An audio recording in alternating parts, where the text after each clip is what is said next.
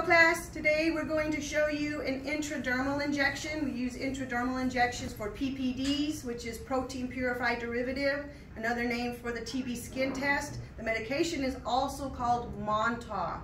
So Jaslene's our victim, and Angela is going to be demoing how to do the intradermal injection. She's already cleaned the site. Now my technique is a little different. My students learn to come in from the side rather than from the front. So I hope you enjoy the video.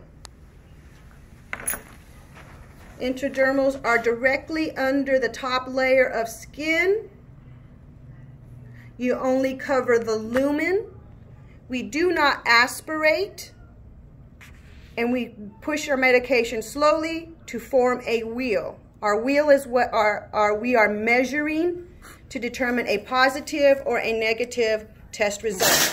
Angela will then walk her needle to the sharps container.